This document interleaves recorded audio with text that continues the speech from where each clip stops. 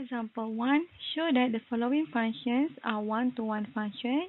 Question A. Fx is equal to 3x minus 2 as element of real number. This graph is a linear graph. B. Gx is equal to x power of 3 plus 7 as element of real number. And this graph is a cubic graph.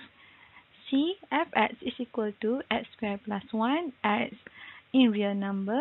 This graph is a quadratic graph. How to solve fx is equal to 3x minus 2 as element of R? We can use method 1, which is algebraic approach. To use algebraic approach, we have to use fx1 is equal to fx2, and then we have to show x1 is equal to x2.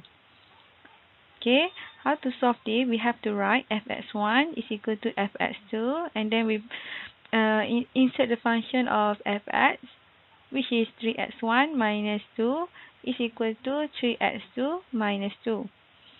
Then you got 3x1 is equal to 3x2. Finally, you got x1 is equal to x2. Hence, fx is one-to-one function because the answer is x1 is equal to x2. Other method to show it is one-to-one function by using method 2, which is horizontal line test. To use horizontal line test, we have to draw the graph. Okay, you draw the graph of y is equal to 3x minus 2, and then you have to draw horizontal line. So when you draw the horizontal line, it only cut at one point. So if the horizontal line intersect the graph at only one point, it means fx is one-to-one function. Question B. Gx is equal to x power of 3 plus 7 as element of real number. Okay, we can use horizontal line test. Before we use the horizontal line test, we have to know the shape of the graph. Okay, the graph is x power of 3. It means it's cubic graph. Okay, after we draw the graph, we do the horizontal line. Okay, it should it only cut at only one point. Therefore, this function is one-to-one function. Okay, for question C, fx is equal to x squared plus 1 as element of R. We can use algebraic approach or graphical approach, but I would like to use algebraic approach. Okay, if you want to use algebraic approach, we have to write fx1 is equal to fx2. And then you have to put the function of fx, which is x1 squared plus 1 is equal to x2 squared plus 1. So, we got x1 squared is equal to x2 squared.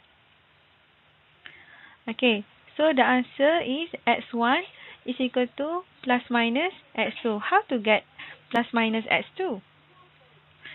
Okay,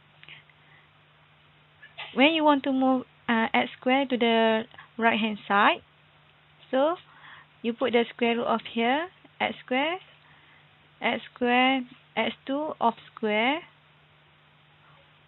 Sorry. Okay, square root of x squared, you got plus minus x of 2. So, it is not one-to-one function. Properties of inverse function. If f inverse exists, then f inverse is a one-to-one function. Domain of f inverse is equal to range of f. Range of f inverse is equal to domain of f, and graph of f inverse is the reflection of graph f on the line y is equal to x.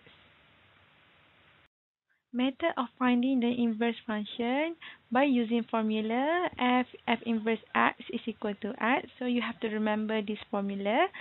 Okay, note that f inverse of inverse is equal to f. Second one, f inverse of x is equal to x, or f inverse x is equal to x. It is equal. And the last one, f composite G inverse is equal to G inverse of f inverse.